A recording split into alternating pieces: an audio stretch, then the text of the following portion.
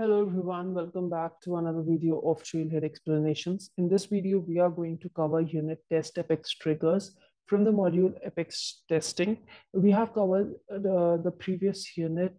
This is the second unit. So in the previous unit, we have covered test class for an Apex class. In this unit or in this video, we are going to write a test class for an Apex trigger. Basically, which is built on contact object by the name restrict contact by name. And this Apex trigger, we simply have to copy the code from the GitHub using this link. So I will be clicking on this link, which will redirect me to the GitHub code. Meanwhile, we will see what further we have to do. We have to create a test class for this Apex trigger on contact object by the name test restrict contact by name. And our end goal is to have 100% code coverage. And before checking our challenge, we have to make sure that we run our test class at least once so that it can check all the test cases that we have. Let's quickly launch our Trailhead playground and move to developer console. So here we are going to create a new Apex trigger. The name I'm going to copy it from our challenge, which is restrict contact by name. And I'm going to paste it over here. From this drop down, I'm going to select contact object on which this trigger has to be built on. And I will click on the submit. Now this default layout, I have to replace it by the code which is present in the GitHub. So I will go to the link which I just clicked on this challenge, which is provided in our challenge. And here I'm going to copy this code using this icon on the right-hand side, copy raw content. So this is going to simply copy all the code that we have in this GitHub. So I'm going to remove this and paste it over here. So this is the trigger logic that is there. I will just go through it once quickly. So here this trigger will be executed whenever contact record is inserted or updated. So the events covered here are before insert and before update. So whenever a record either inserted or updated by the last name as invalid name, then an error message will be generated and record will not be saved for this particular record having last name as invalid name. This is the simple logic that we are creating, or which has been given over here, that contacts prior to insert or update has a invalid data check, right? So I will quickly save this and going to file, I'm going to create a new Apex class for the test class. So I will be using the name from here and I will simply paste it in the name text area, click OK. Now this is going to create an Apex class, but we have to tell the runtime that this is a test class that we are going to create. Now, next we have to create a method for the same. So is test static void, and the name method name is not given in our challenge, any specific name.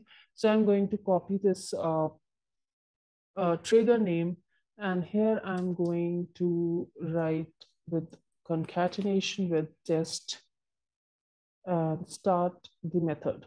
Now here I'm going to create a record of contact by creating an instance of contact. So I will be just create an instance here. So contact con obj is my instance variable, and new contact again. And here I have to provide the mandatory field, which is also used in our challenge, and the name which is on which the check is on which this check is happening. The last name, if it is equal to invalid name, I have to provide this here so that this if condition is satisfied. Now I can use a simple insert statement here because it is working for both insert and update. So even if I use insert statement, insert DMN, this trigger will be covered. But here I'm not going to use insert. Rather than I will be using database class to use the DML insert. So database dot save result here, and I will be storing it into variable results is equal to then database dot, here I will use insert, and in this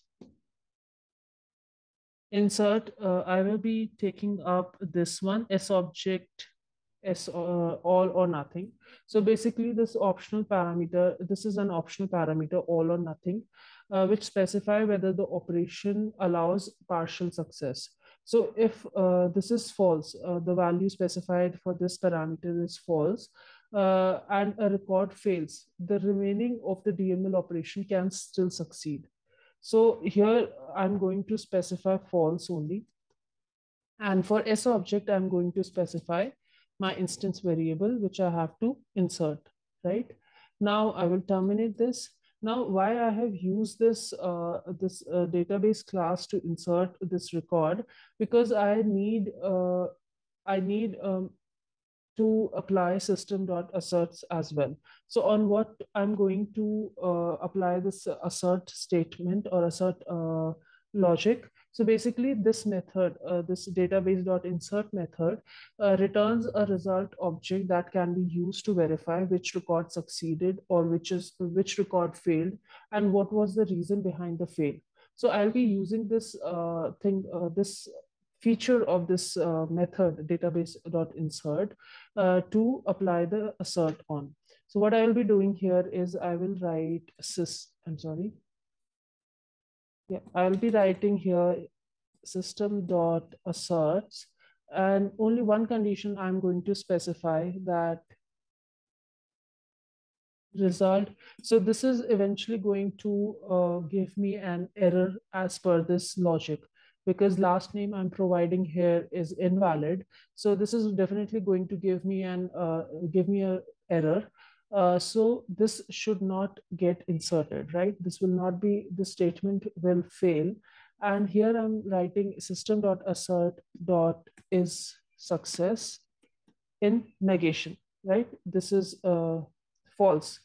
If success is not there, that means if this is failure, and I'm writing that in system.assert. That is the reason, one reason that I'm using this database class to insert. And before this, I have to just test dot start test, and I will stop test after this. That's it. This was the basic implementation for the test class for our trigger. There is some error, variable does not, okay, I'm sorry. This is supposed to be result. Yeah. So this is the simple implementation that we have to implement over here. This is supposed to be method. And hopefully this should save now. Yeah. So I'm going to test this and run all tests over here. Before this, I'll go to test. Yeah, click on this run all. Now, hopefully our test cases should pass. Yeah, it passed, and the code coverage that we are getting is 100% again. So this should, pass all the test cases for our challenge as well. Click on this check challenge button, and hopefully this unit should be completed. Let's wait. There you go. This unit has been completed. In the next video, I'll be covering the last unit of this module. Till then, take care. See you in the next video. Bye.